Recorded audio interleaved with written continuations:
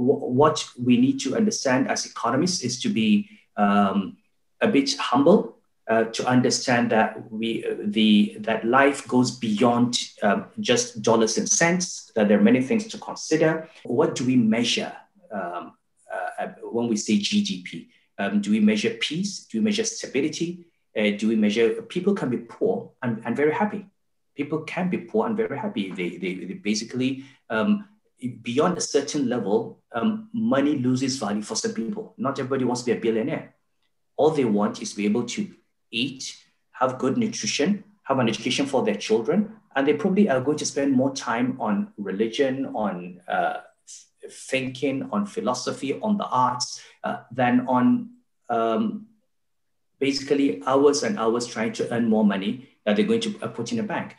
The kind of economies that we've built, where the bulk of the GDP is in financial assets, where people just sit in London and New York and basically transport money across the world into stock markets, into bond markets, make huge returns and take it back. I don't think that is a sustainable model long term. It will make a few people very rich, but I don't think it's sustainable because it continues to extract wealth at the expense of the vast majority of the world's population.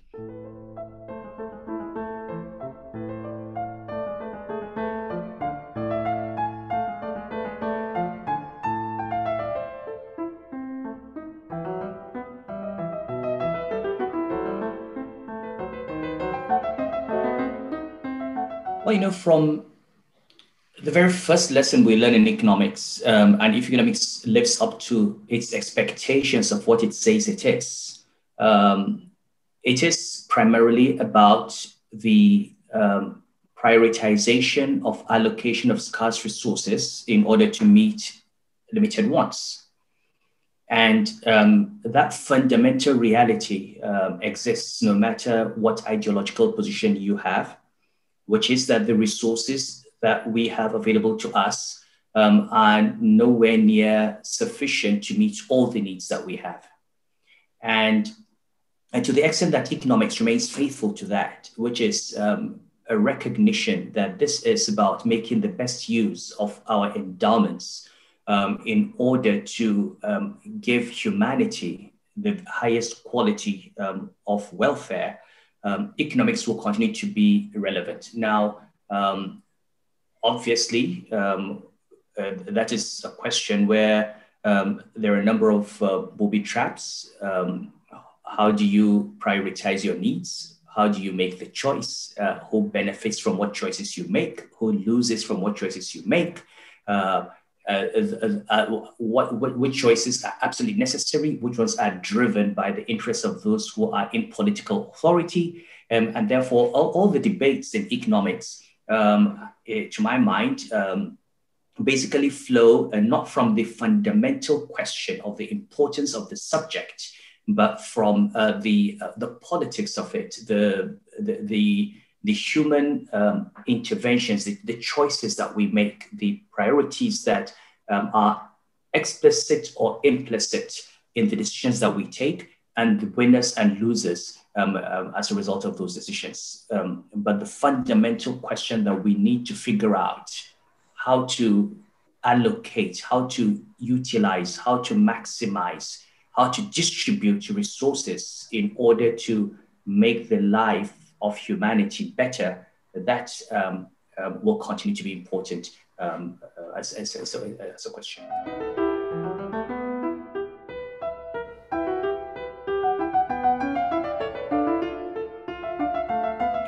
So very often when you actually sit in a policy-making position, you're confronted with that decision, especially if you sit with policymakers who have responsibility for society far beyond economics.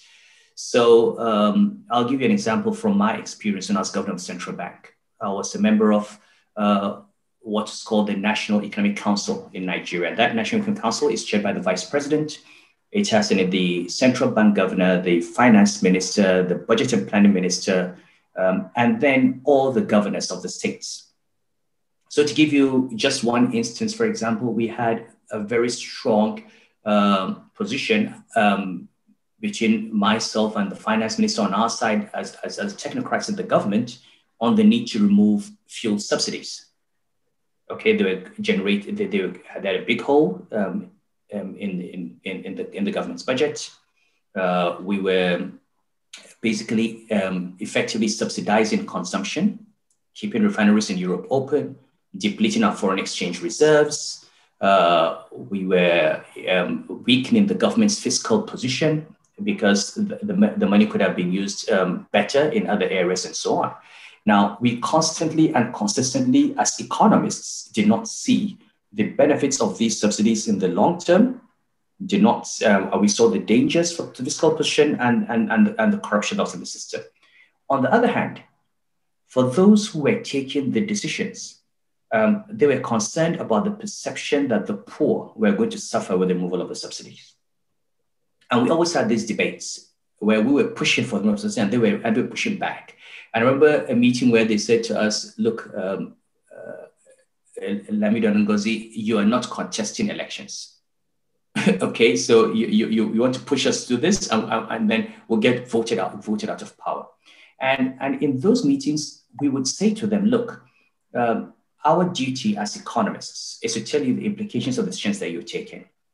Okay, that for every $1 billion you take, you use to pay petroleum subsidies, it's $1 billion you've taken out of education, out of healthcare, out of infrastructure, out of security, out of power.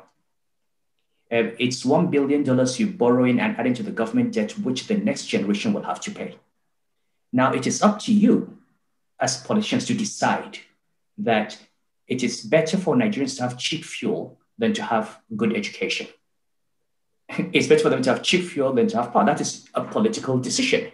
But from an economic perspective, I can tell you the decisions that you're taking by continuing to pay these fuel subsidies are suboptimal in terms of the human capital benefits, in terms of the long-term fiscal sustainability, in terms of encouraging the investments in domestic refining, because subsidized fuel basically discourages investment. So I can give you all sorts of consequences for that, but ultimately you'll have to decide. And you can feel sometimes talking to them that they do understand these and they do accept, but they simply do not believe they can communicate this well enough to people, for people to understand that it is in their interest to pay a higher price for fuel because the money is going elsewhere. Now there's of course a trust deficit and so on. So there was always that challenge between what economic theory says you should do and what you would actually do, because when you actually come in there, you're having other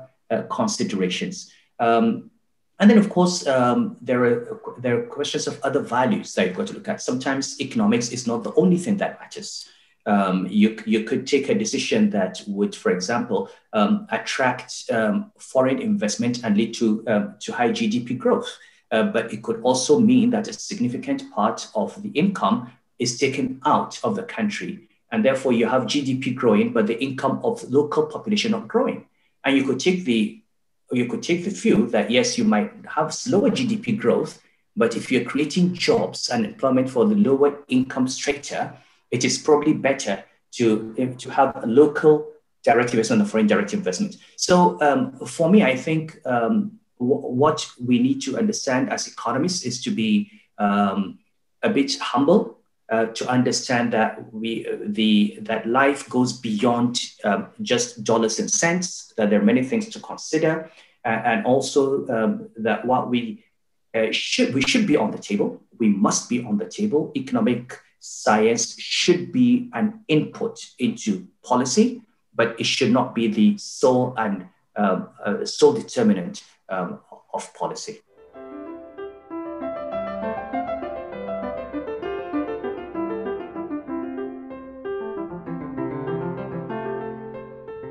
I think it does. I mean, if you go back to what it is, I think it's totally inescapable, and I think one of the worst things a government can do to itself or policymakers to themselves is ignore the discipline of economics.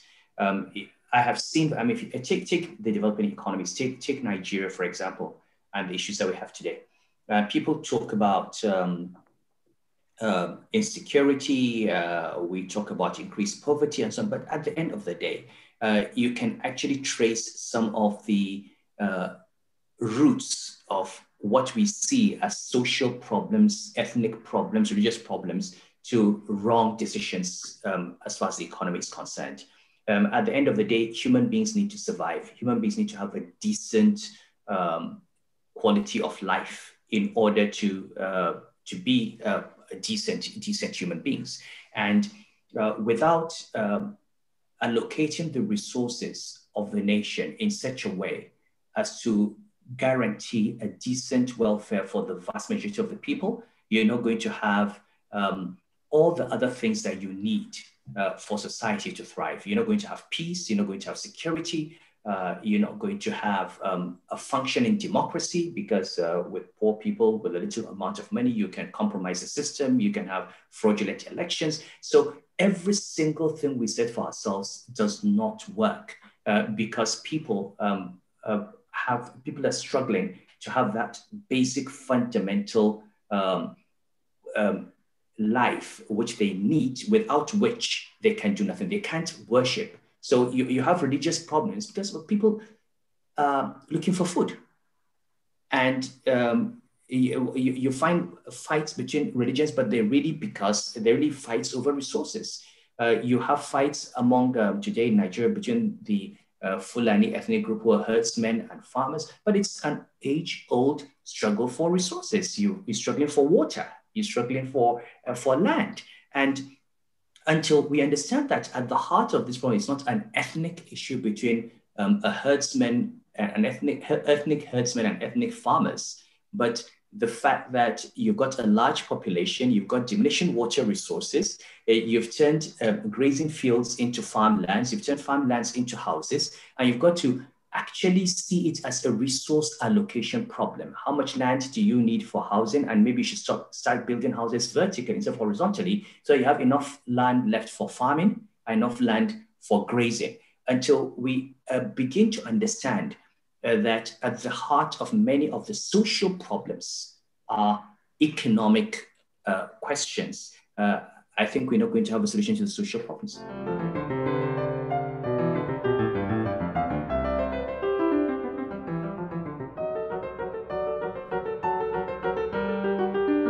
I don't think it does, or as structured today, the Disney itself does not cover those things. But I'm not sure it's so much a fault of economics as a failure of people to realize the limitations of every discipline. Economics cannot answer all the questions.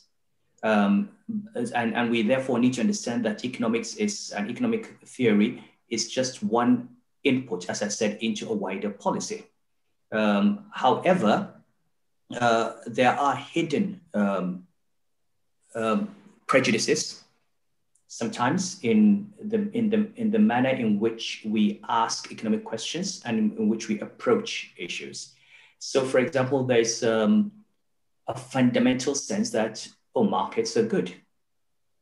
There's the fundamental sense that the price is a fair value.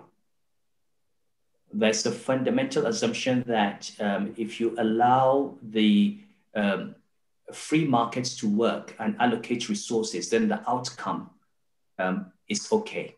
Now, so to that extent, there are certain assumptions in economics that have been extremely damaging. In the richest, I think maybe the two richest Africans today are from Nigeria. Certainly the richest, Aliko Dangote, is from Nigeria. He's also from a state called Kano. And yet in that state, 77% of the population is living in extreme poverty. And Nigeria today has the highest number of poor people in the world. So how come you're producing the wealthiest African, but you're also the poverty capital of the continent and poverty capital of the globe? There must be something fundamentally wrong with the way economics are structured to create those kinds of extreme inequalities. And so to that extent, if those outcomes are a result of economic policy, then economics is somehow responsible for these social outcomes. And then you lead to all those issues about, and of course, you've got malnutrition, you've got a lack of investment in education.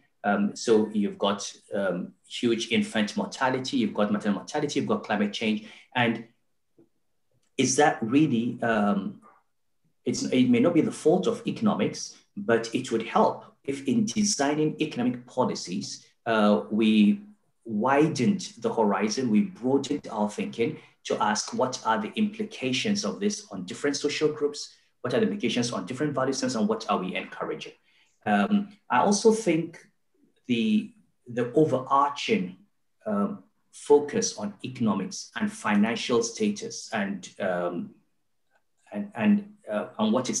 what we can count has undermined other values. For example, why is it more important to support an investment in a company than to support an investment in the education or the nutrition of the child?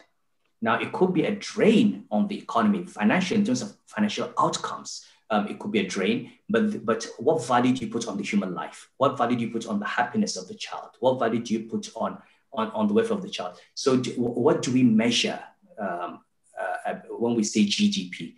Do we measure peace? Do we measure stability? Do we measure, people can be poor and very happy. People can be poor and very happy. They basically, beyond a certain level, money loses value for some people. Not everybody wants to be a billionaire.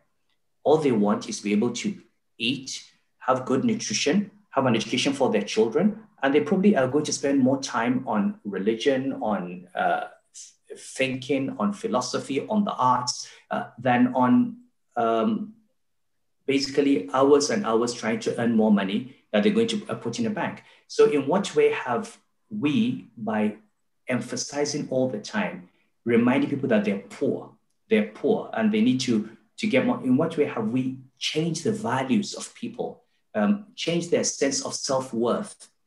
How have we made it possible for someone who is a very decent person, who has high integrity, who is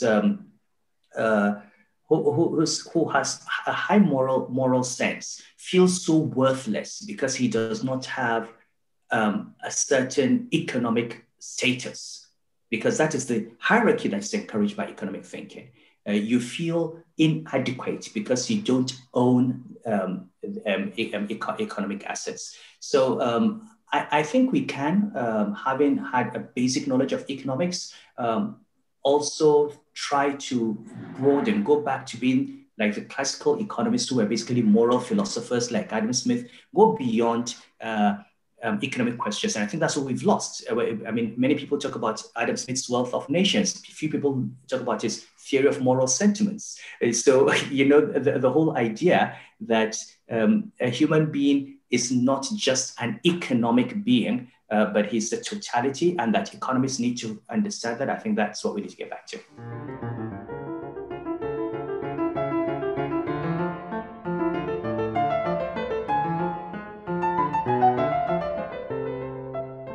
Well, first of all, I think people who get into positions of policy as presidents and governors should try to get some understanding of how economists work.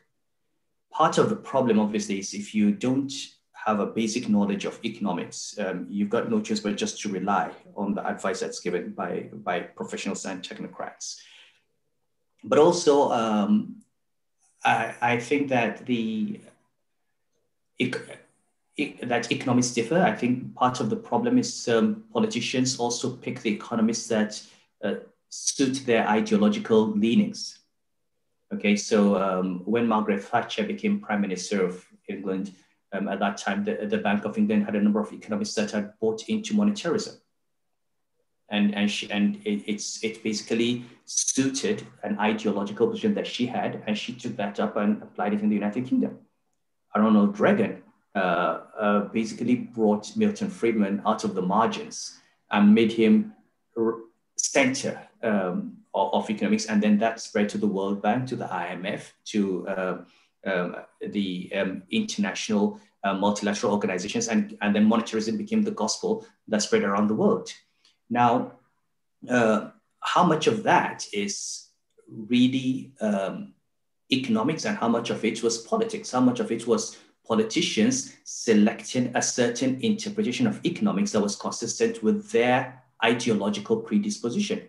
So you could blame Milton Friedman, but Milton Friedman was not the one who implemented the policies, and he'd been there for how many decades, and nobody took that and implemented it. So the decision was taken by Ronald Reagan, taken by Margaret Thatcher, and so I think ultimately we have those in policymaking positions have a responsibility to listen to the different shades of opinion, to understand that economics is not a one brush fits all, that it's a combination. There's a whole continuum of thinking in economics, and to understand that each position has certain implications and certain social outcomes. So if you, today, if you listen to, just before the election, listen to Donald Trump, for example, Donald Trump was celebrating his success and in the economy. And what was the measure of his success? The stock market. Okay, so you have a situation in which the top 1% is getting so much richer in the middle of a pandemic, while the bottom 30%, 40% is basically losing its livelihood. But you celebrate it because Wall Street, the stock market, says you're doing well. Okay, and so is that the fault of economists, or the fault of a president who thinks that his responsibility is to serve the interests of the top 1%? So there are complex questions. Certainly, economists who promote and present as science theoretical positions that are basically just designed to advance the interests of a particular segment of society need to be called out. Okay, we need to understand that, and I think it's about basically trying to look at the human beings behind those numbers. And now, as governor of central bank, I used to say to people, we need to look at the human beings. It's when and many people don't understand that.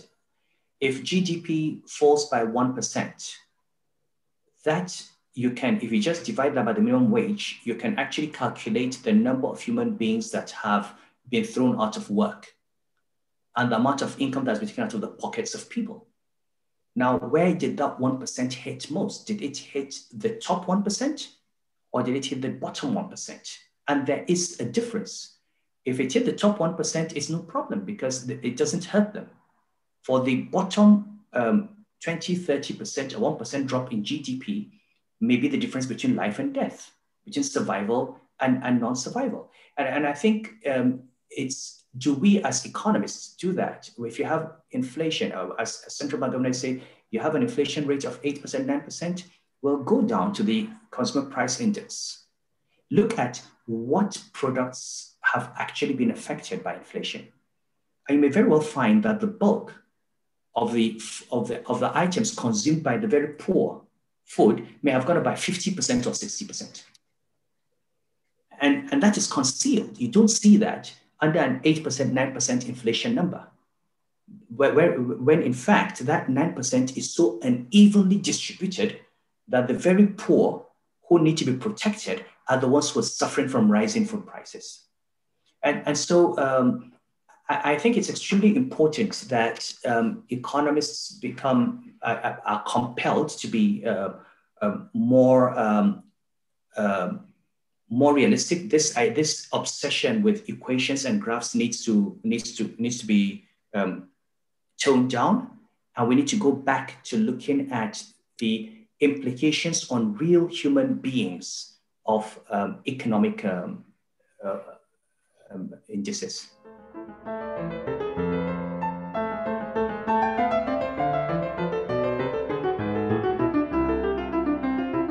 Difficult question. Capitalism means many things to many people.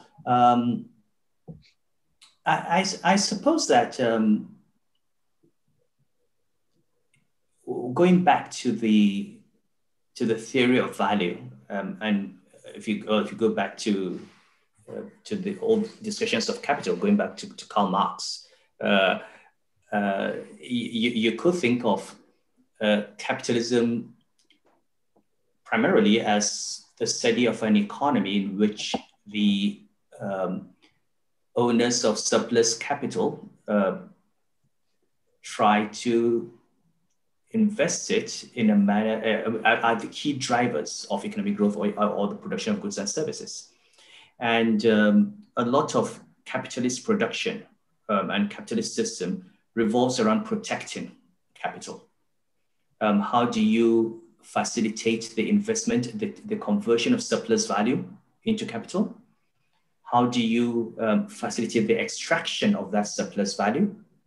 How do you encourage the reinvestment of that surplus value? The problem is not so much that capitalism has become, the problem is not so much capitalism, but the fact that capitalism has now become capital in the interest of capitalists as opposed to capital in the interest of the real economy. So if you take the United States today, if you take all the work that's been done by Piketty and a number of economists around global inequality, that is what has happened. It's now a question of the owners of capital putting capital to work, but taking as much of the returns of capital as possible to themselves and denying the rest of the economy, basically undervaluing labor and undervaluing the wider society, which is why you have all these low tax regimes, you have all these tax havens, you have a lack of corporate social responsibility. And you then have this situation where nations are getting richer and richer, but the levels of inequality are totally not explainable by any kind of merit, any kind of intelligence, any kind of quality, other than the fact that some people had the privilege of being owners of capital at the beginning. I think Europe after Weber, I think the whole idea of the Protestant ethic, I think the idea of the British welfare state that happened after the Industrial Revolution as a result of these huge inequalities and poverties. I think we lost that in the 1980s, and we haven't regained that. But the truth is the inequalities that we see today globally and within countries, vertically and horizontally, actually mirror the kind of inequalities we had in the immediate post-industrial revolution era and the post-World War I era. And it's no surprise that we're now having a kickback against economics. People are beginning to question where economics has led us to, and the kind of concerns that people had in the 1920s and 30s are the same concerns that people are having today. Is this system optimal? Is it fair? And Mike Carney recently gave the Reith Lectures, BBC, and he raised this question of value and values. Should we, we've privileged GDP growth, per capita income, rates of inflation. Those are, yes, but how about our values? How about fairness? How about justice? How about equity? How about compassion? How about empathy? What kind of values do we have as a people that should then underpin and undergird the capitalism that we have? So you have, in a sense, you can have different types of capitalism, while the fundamental underlying premise is the appropriation, going back to Marx, of surplus value and its investment. And obviously, you have what you call the organic composition of capital. You basically increase capital intensity and increase the return on capital. But how do you then what is the objective of that investment? Is it to maximize the return to the capitalist or to society? How do you measure that? How do you, so that defines your tax regime. Look at Norway, for example. It's a capitalist country, but obviously Norway is a different type of capitalism from the United States of America. And which capitalism should we aim for? I would say Norway gives a much better model than the United States or the United Kingdom. I would say continental Europe gives a better model than the United Kingdom. But that again is a personal view, and I think what is important is to have an open conversation on the ideology. Capitalism can be pushed forward as a value. We're promoting capitalism, but are you promoting capitalism because it raises the vast majority of people out of poverty? Or are you promoting capitalism because it provides an opportunity for a small number of people to make extreme amounts of money at the expense of the rest of society?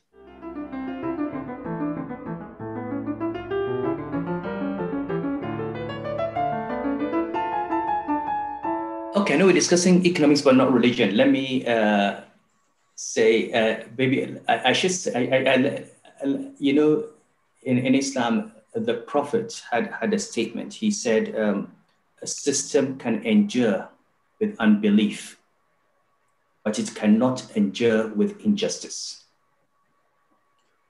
At the end of the day, no system that is based on a fundamental injustice can endure forever. If you look at the histories of most of those systems, what happened was that they were built based on certain values of equity and justice and fairness, and then got commandeered and hijacked by powerful groups, lost sense of those values, and that led to their collapse. I still feel that if we go back to what are the enduring values on which human society is built, compassion, empathy, justice, especially taking care of the bottom of the pyramid. And that's why some of the issues that have been raised in global discourse today are important. How do we treat our women? How about the rights of children? Are we thinking about the environment? What are the limits of global inequality? How about ethnic, racial disputes? How about our treatment of minorities? You know, those are the underlying values that make a system durable and that continue to preserve it. And if we, capitalism reacted very quickly in the post-industrial era when socialism started taking over the rest of the world. People, the governments then realized that if a welfare state was not set up, the socialism would simply take over European society. Otherwise, you degenerate into fascism.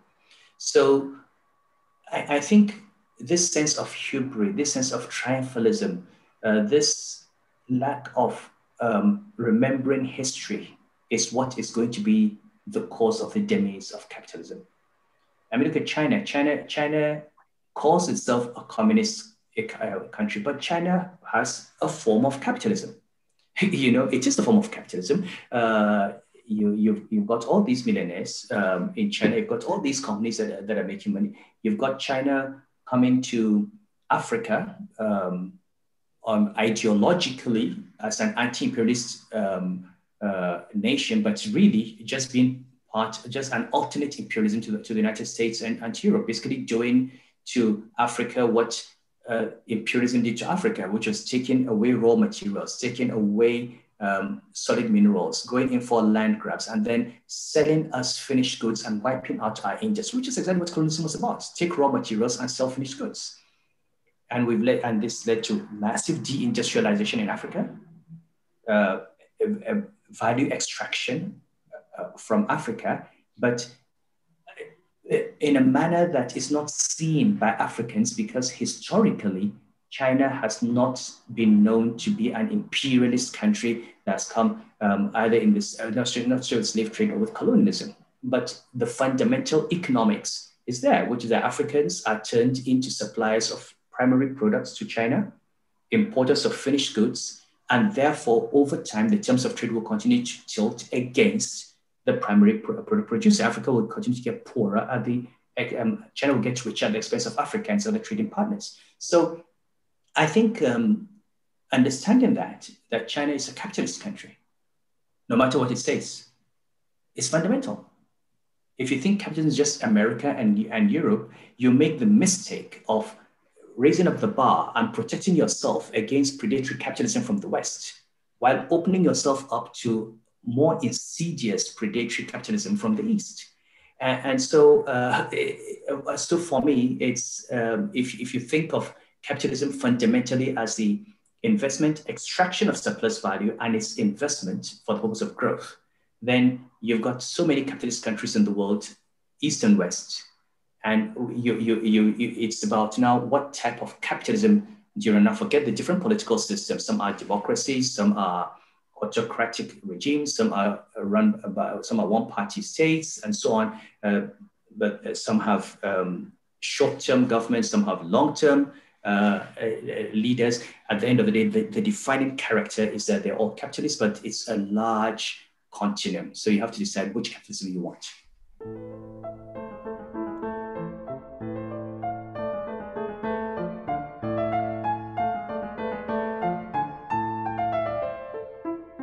Well, I don't know. I think that in terms of what we've seen on ground with all previous systems, some forms of capitalism for me have delivered in terms of what we would like to see.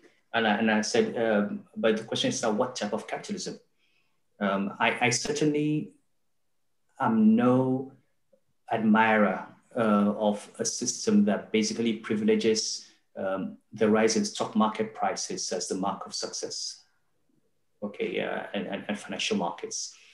I don't think the kind of economies that we've built, where the bulk of the GDP is in financial assets, where people just sit in London and New York and basically transport money across the world into stock markets, into bond markets, make huge returns and take it back. I don't think that is a sustainable model long term. It will make a few people very rich, but I don't think it's sustainable because it continues to extract wealth at the expense of the vast majority of the world's population.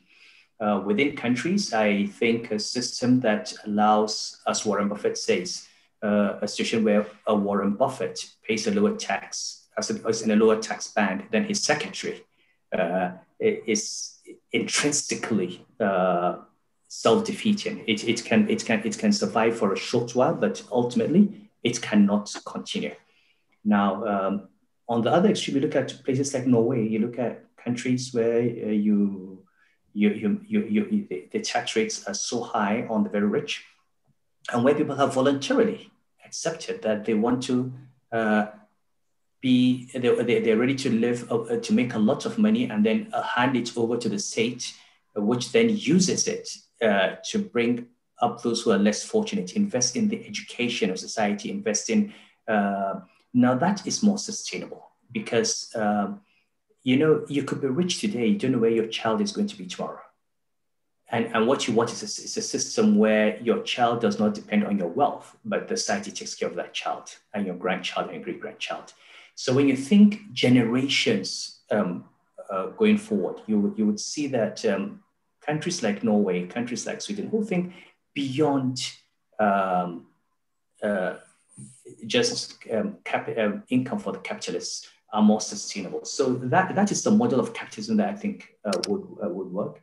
And it goes back to everything I've said before. And I think it's the insight that Mark Carney, it's part of what I gathered from his brief lectures, the idea that you have to go beyond value to values, and that is the only way. And therefore, you have a constant improvement in capitalism. Now, if what would it become later? What would it be called?